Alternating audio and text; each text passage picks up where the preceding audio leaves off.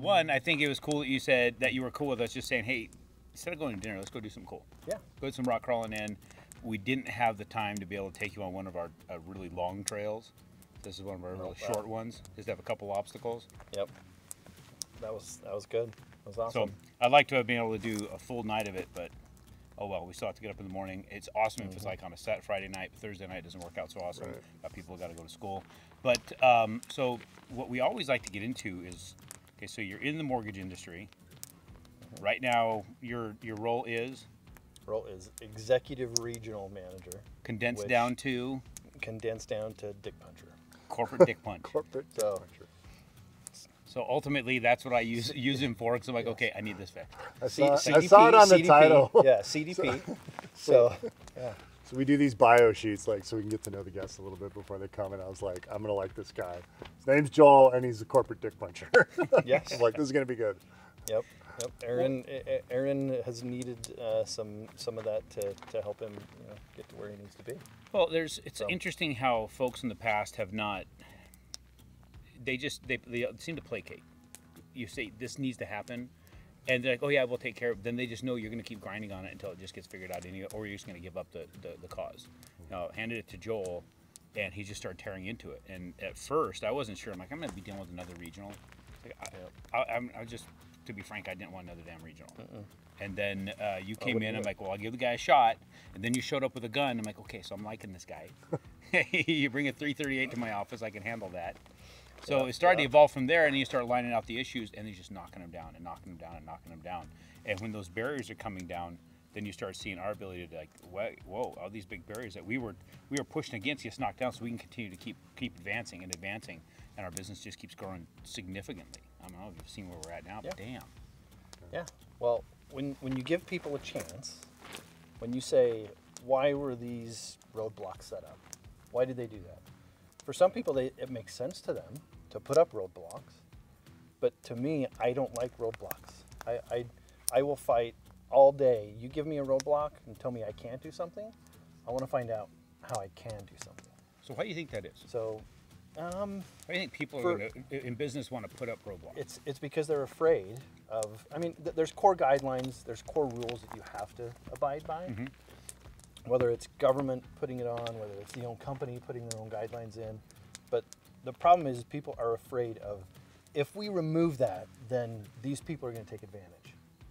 So, and corporate America, in my opinion, puts those roadblocks up to say, you know what? We're afraid of giving you the freedom to make your own choices, to hire your own people, to do it the way you want to do it. And when people, they're afraid that somebody's going to take their job, that somebody's going to succeed by you giving them freedom to do that. Now they're going to succeed at it, and now you don't mean anything.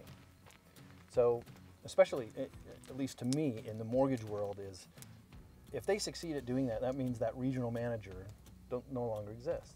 If I don't show value to anybody, then what's the point of even having me? Just like you said, when you came over, you didn't need me. You needed somebody to get rid of the roadblocks. Yeah. It didn't necessarily have to be me, but at the same time, previous management, they weren't willing to take those roadblocks down because they were afraid if they took them down, you're going to take their job from them. Oh yeah, they don't mean anything at that point. You don't need it. So, well, what I've always seen, what I've told previous regional managers, not just in this company but in other companies, it's like if you've got guys like race horses that can run a race and outrun damn near every horse out there, why are you sitting in the stands throwing rocks at them and giving the heaviest jockey in the group? Yeah. Why don't you give them a really light jockey and get your ass out there and rake the track? Yeah. And let them run. Right. Just let them run. Keep raking the track. Keep it clean. Keep the rocks out of it, and see what they can do. And nobody would ever listen. And you're the one that's ever listened. Well, I had this was, I don't know, 4 or 5 years ago.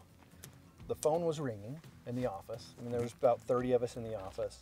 My receptionist, once it gets to 5 rings, it starts ringing to everybody's desk. So I pick up the phone. It's ringing. I pick up the phone. I say, hello, Security National. How can I help you? It was Steve Johnson, the president. And he says, what are you doing answering the phone? And I said, it was ringing. And he said, don't you have people that you pay to do that? And I said, yeah, don't you pay me to do that? So to me, I'm not, you know, and I think that's where managers, they feel the power and they see the power that they have and they feel like they have to hold on to that power. To me, I'm just another problem solver. I mean, when I got introduced yesterday to a girl in Svetlana's branch, and she had no idea who I was. And Dylan's introduced me to her. This is Joel. She doesn't know who I am. And she said, well, what do you do? And I said, well, I'm a processor. I'm a glorified processor. You need something? Let me know. She's like, well, can you help me figure out this income on this loan? Yeah, I can. There is no job in my region that is below me. I will do anything. Now, again, I'm not going to do it for you every day. I'll help you and I'll teach you how to do it, but I'm not going to do it for you. But any email, any phone call, somebody emails me, I will reply to their email. I don't care if you're the receptionist. I don't care if you're a top producing loan officer. I'm going to treat you with the same respect as anybody else. And to me, that's just what I go off of. What makes you unique? That's just part of being a Joel. Yes. I mean, yes. frankly, Right. they're just good people. They're just good. Yeah. What was that? What was the question? That's how come I got those texts answered so early from you in the last couple of days, right? Well, hey, sometimes. Things going on. Hey, did you get them I was answered? flying my plane. It's hard to reply when you're flying. I will say that. I got to get a Bluetooth headset in the plane. Just kidding, FAA. Oh, you can't have that. No, I mean, you don't want any distractions while you're, flying. Back to Joel.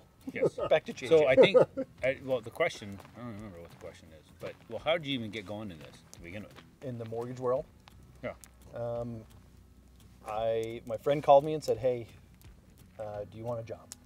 He knew I was looking for a job. He called me and said, hey, you want to come over? We'll pay you minimum wage. At the time, I just gotten divorced, and at 21, which is kind of weird, but divorced at 21, I had nothing going on, and I said, yeah, sure, I'll come and work. I don't got a job, and I went over and started Mortgage World. And the guy handed me the guy that I, is one of the people that, because of my success, he's one of the ones that started it. But he handed me a phone book, and he said, start calling. And I said, what do you mean start calling? He said, well, this is your job. You're going to call people in the phone book. And I said, well, what do you want me to say? And he pulled out of his back pocket a script, and he unfolded it. It was like 20 people had already used it, for the last year. It was all falling apart. He's all, say this. And I said, okay, well, who do you want me to call? And he said, well, I don't care. Start with the H's. That's what your last name starts with, right? Start with the H's. I don't care. So I did that for 2 months. Wow. I called phone number after phone number. And Did you make it out of the H's? I made it to the J's. To the J's. Yes, I made it to the J's. Yes. It's a small town. But yeah, right. But back then, it was a phone book. For those kids out there, they used to make a book called a phone book. Yeah. Put all the phone numbers in there for all the people in your town. Anybody who got a phone got published in the phone book with their phone number, unless you requested to be unlisted. Unless you paid the fee. Right. Paid the fee. Right. So that's how I got started.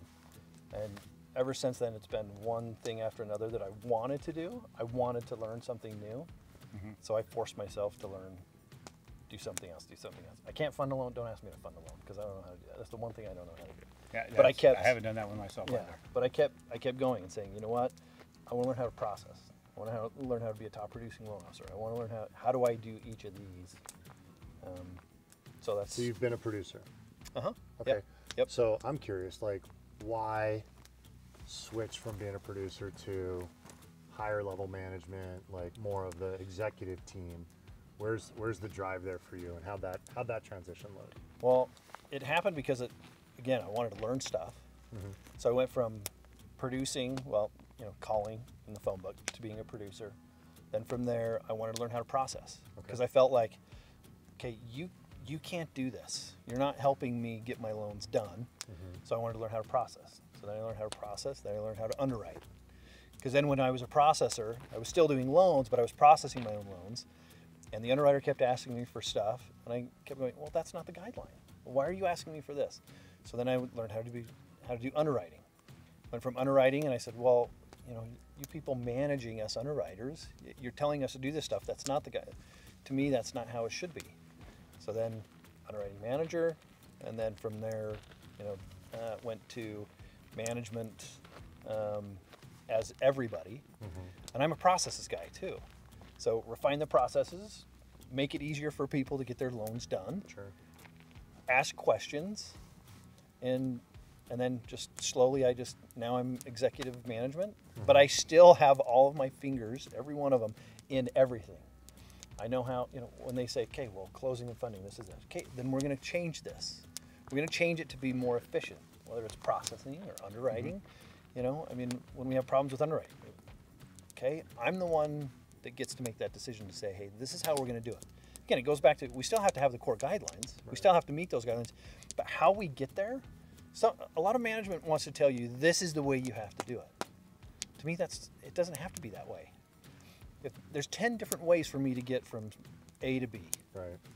It doesn't have to be And one oftentimes way. it's the people that are doing the work that come up with the best innovations. Right, If yes. you just ask the right questions So and, if you and don't- then be a chief hurdle remover, right? Right. And get out of the way. Yes. Well, most of the time, when So- you're talking about executive or management in that industry, they keep regurgitating the same crap all the time. They Yes. never change the systems. Right. They continue to just follow the same pattern. So it doesn't take much in our industry to stand out. Right. Just tweak a little bit, and now Yes. all of a sudden you're this anomaly, and everybody just needs to quit following the same pattern some fool put Right. together decades ago that doesn't work Yeah. anymore. Well, in our industry too, youth is not coming into our industry. When I started, they handed me the book. I mean, there was a whole program. I mean, yeah, handed me the phone book, but they had a whole booklet too that I had to go through over a year. Okay, this month you do this, and this month you do this. And you have to do assignments, kind of like, you know, a junior mentor program, kind of what you were talking about.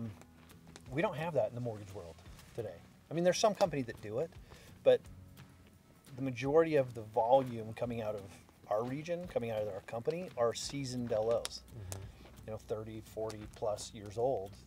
We don't have 19, 20, 21-year-old kids coming in out of, you know, marketing at, you know, ASU. They don't come out of marketing and go, I want to be a mortgage loan officer. Yeah.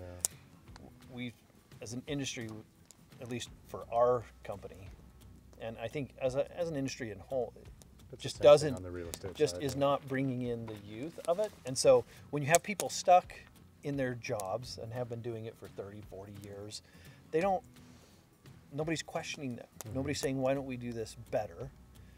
And that's just, I question it all. If I can make it better and more efficient for anybody, for Aaron, for anybody in our region, that's what I'm going to do. I question it all. Question it all, no matter what it is. And it doesn't have to be work. Right. It can be your family life. It can be your Yes. faith. It can be Anything. your friendships. It can be anything. How do I- Question it. how Find do- out. right. Find out how deep does it go. And how do I get better? How do I become more efficient at it? What do I have to tweak in my life to make it better? And if you're not doing that, the president of the CEO of our company, his dad said, if you're not growing, you're dying. So to me, that's not just business, that's life, that's everything, relationships.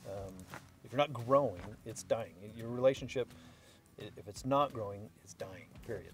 Well, I'm finding I'm not pushing for growth for the future. I'm pushing for improvement in the process and the communication. You know, so it's all I'm doing right now is bitching about communication. Long and loud. I want the communication corrected. I want it improved. I want people to use their phone, not their email. If you're using instant message. Hallelujah, brother. Yeah. And so the thing is, like, we've got 3 tools here. We got that people use: instant message, phone, and email. They tend to lean on the other two, and they go to the phone last. Like, instant message is to see if they're available for a call. Phone is to have the discussion about what's going on and go into the depth of whatever, and the email is to the follow-up bullet points of what you just talked about. Track That's the what you do. process. Put it all in writing. And that's, to me, that is, I've been asked, you know, okay, what do we need to improve as a company? What's the number one thing that businesses don't understand, or what do people not, what do they not master well as a company? And I said, communication every time. master that in relationships, in right. relationship, anything. It's communicate. If you let communication slip, then stuff happens. People are unwilling to pick up the phone and talk to somebody. Right. Majority of the time when we have a problem that comes up, in underwriting or whatever it is, they call and I say, well, did you call the employer? Did you talk to the appraiser? Well, no, we sent them an email that they won't reply. Okay, well, watch this. Yeah. And I pick up the phone and we're on a Zoom call or whatever talking about this problem of this, and I'll pick up the phone and I'll dial them and I'll talk to the lady in HR that needs to fill out the written VOE. I said, that took 37 seconds. It shows on my phone that it took 37 seconds to call, and you guys have been waiting a week. A week. Can you not, so, and reminding them constantly. Yeah. We are reminding, Aaron's reminding his people, I'm reminding my people, you have to communicate. Yeah. We are not going to, and with the historic volume that we have right now, if you do not communicate, we will fail, period. I mean, it's not something that you can let slide, and we're constantly getting on them about communication. The problem we have with the historic volume that I believe right now is if you do, you either have the ability to grow exponentially and get better and better and better, or you get more people that know how much you suck. Yeah, right. So you get to get the whole world, because I'm in 26 states, so a lot of people get to find out my team sucks if they suck. Right. And that's all they got to do is open up the communication. That's it. That's the only thing. If they just do that, that one thing, I think it would change everything. Everything is solved. Well, every problem is caused by people.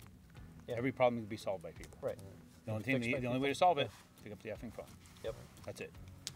And we find too many times that people are, it's not that they're unwilling to pick up the phone, because most of the time they are, but it's talking to them and saying, okay, did you pick up the phone? Right. Because they just get in their habit of, you know what, email, yeah. I can put 10 people on an email, that's fine, but when it gets down to a problem, you have to have a one-on-one call, or have a conference call. Have everybody on the phone, So, the other problem with the emailing everybody is, like when I look at it, well, somebody's got it. Yeah.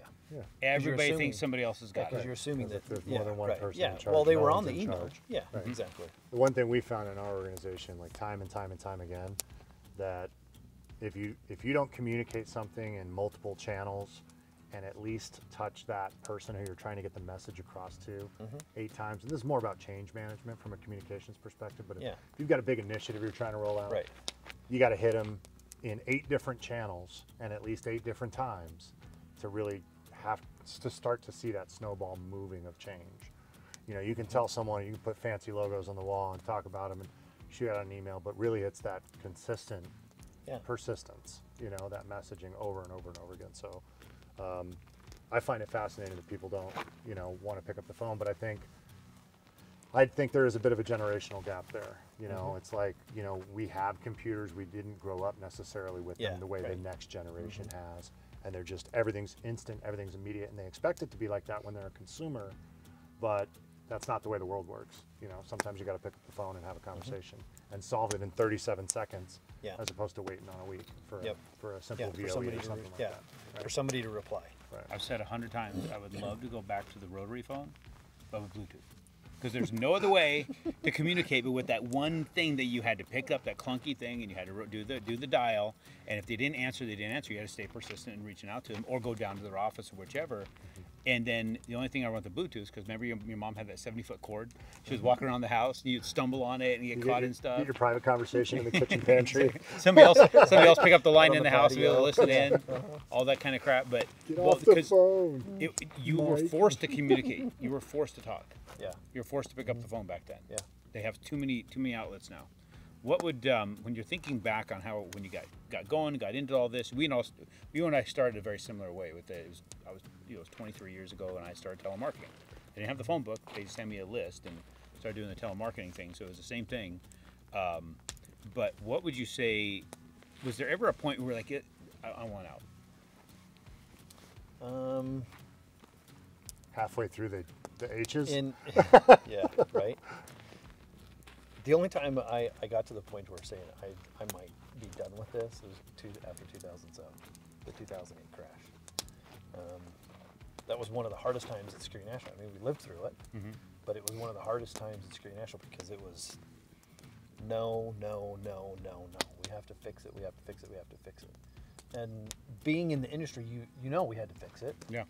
You know, but our investors wanted us to fix it their way. And government wanted to fix it their way. Everybody wanted to fix it, but the people that were in it having the opportunity to be able to fix it. Well, the people that knew how to fix it were the ones that weren't able to fix it. Right.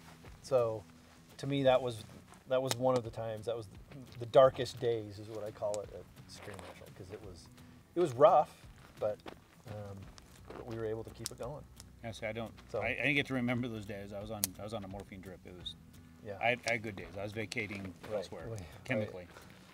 I felt like I was on some kind of drip because it was bad. So it was not fun.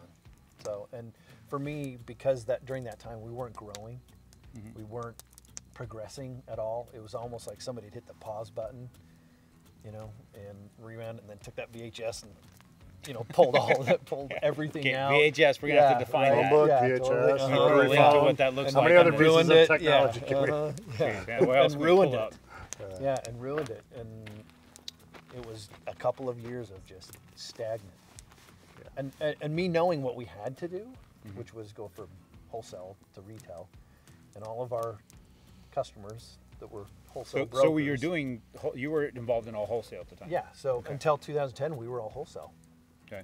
And we kept saying, because all of our customers, all of our wholesale brokers were coming to us saying, hey, we love your system, we know how it works, we love your people, can we just flip the name on our, on the sign from, XYZ Joel's mortgage brokership to Security National Mortgage. Can we do that? And Security National was fighting that. They were like, no, we're wholesale, we're wholesale, we're wholesale. We kept saying, no, let's do this. Let's bring them on. I mean, and if it was called Joel's Mortgage, they would have made it through. Right. Anyway. Yes. Yes. They wouldn't have flipped that name. Yeah. Right. Might have changed it to JJ's. There you go, JJ's.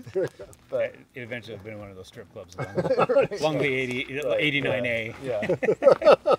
So it was not until 2010 when Paul Christensen said, "I got this. Joel's coming with me. We're going to retail. Joel, you're not reporting to them anymore. You're reporting to me, and we're going to do this." And that's when me and Paul switched, and Paul took over, kind of, and yeah. And that's what I noticed when Paul says it, it's done. Yeah. Yeah, so having the two of you in my corner has made a big, big, big difference. Yeah.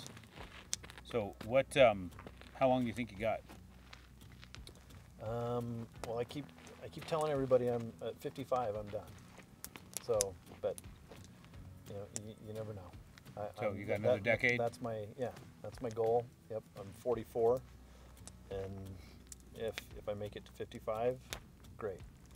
But for me, my commitment is to my people, to my region. So my role where I'm at, because of I guess you could say the management power that I have, I feel like I can ensure their success by being in the role that I'm in. If I'm in a different role, I don't know if I can ensure the same level of commitment that, I just don't think I couldn't turn it over to somebody else and, in my opinion, expect my people to continue their success the way it is today. Yeah, you don't want to walk away. You don't know what's going to be like when you walk away. That's my question. It's like, what am I going to do if I ever did? Right. Things are growing out of hand. It's like, I probably could sell my cell phone number for a crap ton of money. Yeah. Because some bitch just rings all the time with money coming through it, right? So there's that, and then, or I could just put people in place and then just continue. It's an Android, so you're not going to get much. Oh, yeah. Right. There's rebates like crazy on those. So then you get, and they don't have to get a new one every 15 minutes. So you've got, then, I can set people in place and then just be the face of it and just collect a piece of it. I don't know. I just figure when I go to the grave, I'm coming in hot. I'm just going to keep at it, keep doing something, whether we're doing this, doing lending, doing something. Always just keep cranking. So to me, I mean, I could work till I'm 75 if I've got the health and, and the interest. And the interest and the commitment to the people that I feel like my commitment wouldn't change whether I'm 95 or 55 or 45. My commitment is to my people and their success, and that's what it will always mean to me in the position that I'm in. And so I can only influence that, on a day-to-day basis the way I do today. What do you think it'd be like if you didn't if you weren't able to convey that to your people? If they did not get that you were interested in their success, or you didn't even express interest in their success, what do you think the end result would be? You'd have people. It'd be a revolving door. Yeah. Because if people don't know that you genuinely care about that, because people can pretend they care. You know, I can send flowers to anybody. You know, I can say, "Oh, you did great." You know, They do help. Yeah. And through the, yeah, that's like flowers. yeah, yeah. Like and real 238s, flowers. Yeah. Lapua always tells people you care. That's right. From the heart. That's right.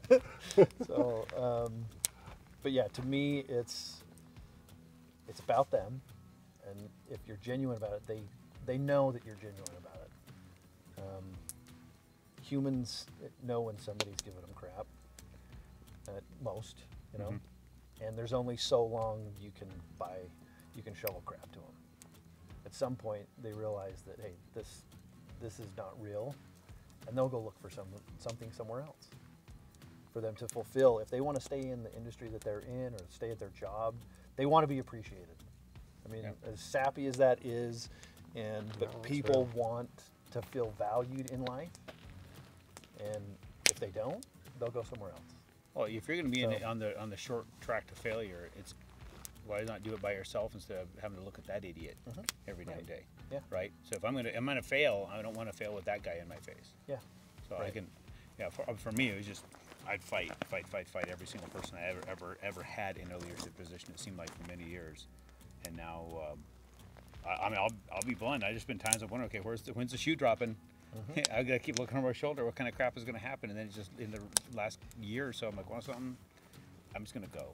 Right. I'm just gonna trust that my back is taken care of, and I don't have to look. I don't have to wonder if there's a knife in it. Yeah. And look where we're at. Yep. So what would you say of all things that ever happened to you in your life?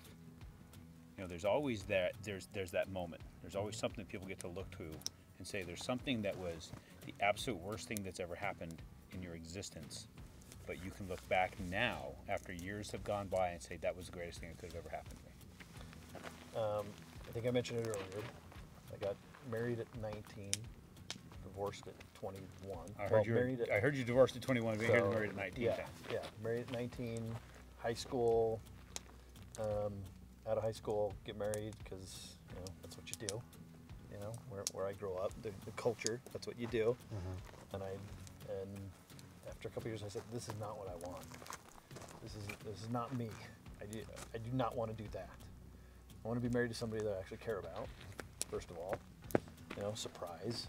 Who wants to do that? Jeez, you're so selfish. I know, right? I know, right? But for me, it was then finding someone that showed that I was of value. And so at that point on, my life changed to. If I have a good idea, if I have an idea in my brain, the people that succeed in life try that idea. People that don't are not willing to try. Right. If you're not willing to try, I didn't care if I failed, because at that point in my life, I thought my whole life up until 19, not much of a life, but the decisions I had made, in my opinion, I was failing. So then finding someone that said, hey, I'll support you. I have confidence in you.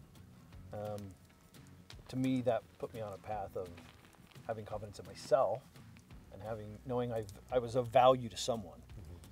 And that's where I changed. It gets right back to everything you said. You were of value to someone. Right. And because of that, you felt like you could accomplish more. Yes. Yep. And it got you up out of the bed every morning. Right. Again, gets value. Somebody just saying hi. Sometimes just saying hi to somebody changes their life. Yes. And so for me, that changed. But I remember how I felt personally. And from that point on, I said, if I have an influence in somebody else's life to make them feel even just a tiny bit of what I felt, I'm going to try to help them feel the same way. And to me, that's what started it for me. Well, and you took that and ran with it in a big way. Yeah. And I appreciate that. People will forget what you told them. They'll forget what you said, but they'll never forget how you make them feel. Right.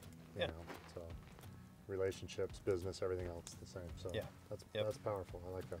Yeah. So if I can sum up this conversation for people who weren't paying enough attention to sum it up for themselves, it's, one, pick up the damn phone, communicate, Yes. talk to other Yes. people. Yeah. Don't assume they know what you're thinking. I'm bad at that crap.